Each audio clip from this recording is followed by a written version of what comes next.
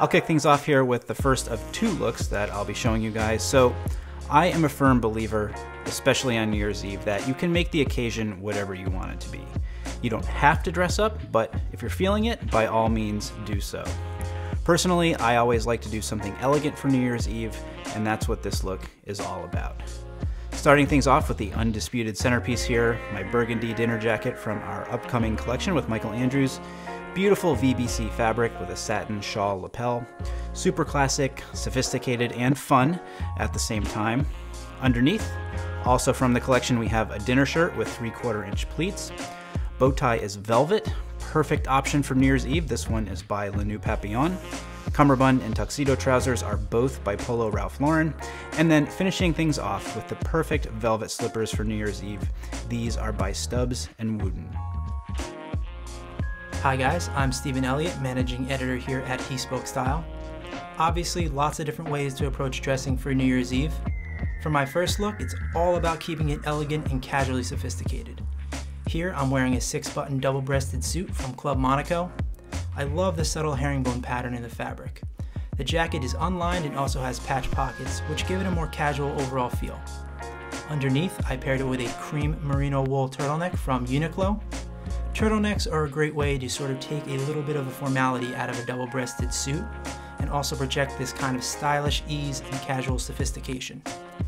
On my wrist, just a very simple dress watch, and then finally finished off with a classic pair of tassel loafers. These are the Deerfield by Johnson & Murphy. Hello everyone, I'm Cory Sylvester, Chief Operating Officer and Partner at Michael Andrews Bespoke.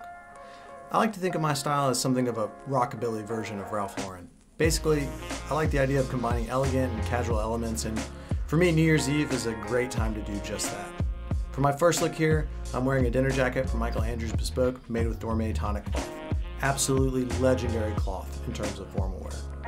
Instead of the matching trousers, I went with my trusty jeans, also Bespoke, which is a very Ralph move, some might say. Here, with the raw hem of the jeans and the pointed toe of the boots, I tried to take part of Ralph's iconic style and make it my own. Speaking of the boots, they're from Heritage Boot Co. in Austin, Texas. And on my wrist is a vintage Cartier tank, given to me by my wife on our wedding day. A great everyday watch that's perfect for a look like this. All right, so my second look is admittedly not that quote-unquote festive, but again, as Steven said, there are lots of different approaches to dressing for New Year's Eve. This is definitely an evening look, and it's all about elegant sophistication and casual confidence. Both those things are really easy to capture when you keep things simple. Now the suit I'm wearing, a medium gray flannel, is an absolute must-have for your winter wardrobe. This is another piece in our collection with Michael Andrews. Very classic styling here with notch lapel and 2 flat pockets. Super versatile. Underneath, a simple black merino wool turtleneck from Uniqlo. I've tucked it into the trousers here to both show off the pleats and for a little sartorial touch. You'll notice that I'm not wearing a pocket square. Totally intentional and meant to sort of double down on the minimalist approach to this look. Decided to add a little bit of intensity here with the glasses. They are by Persol.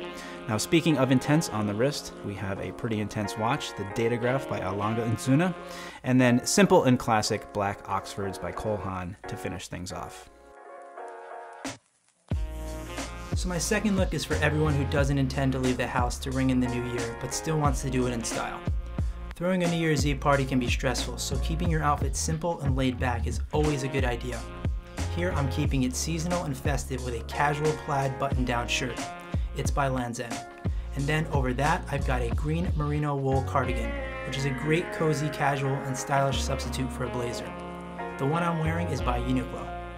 I'm pairing those items with some dark gray flannel trousers, a winter staple if there ever was one. Now, you can definitely go a little more casual and swap out the gray flannel for a pair of corduroys or dark denim, but for New Year's Eve at home, I like the casual elegance of the flannel. And then I'm anchoring the look with a classic penny loafer from G.H. Bass. My second look here is all about making a monolithic statement. Honestly, I feel my best in all black. For me, nothing says more without saying anything at all than walking into a room in a sharply tailored all black ensemble. When wearing tonal looks like this, I like to play around with different textures and accessories. My jacket is made with a black velvet from Arison. Underneath, I'm wearing a sample from our upcoming custom knitwear collection with a vintage Celine scarf that I picked up on a recent trip to Paris. My trousers are made from black corduroy, also by Arison, and I mention Arison again simply because I find their cloth to be absolutely exceptional and extremely comfortable. And you know, if your clothes aren't comfortable, then what's the point? Finally, a badass pair of Python zipper boots by Saint Laurent. These are my 30th birthday present to myself, and not a bad way to leave my 20s behind.